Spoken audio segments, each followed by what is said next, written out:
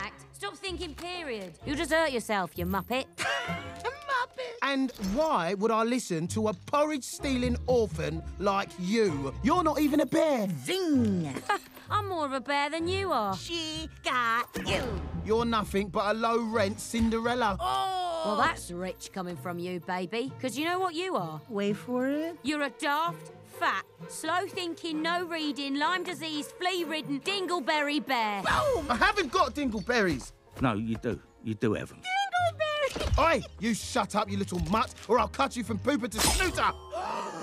I'm in the mix now. Okay, here we go. You're all a bunch of knuckle-dragging, honey-scrounging, grub oafish munching, mangy nugget, and your snooter. I like the cut of his jib.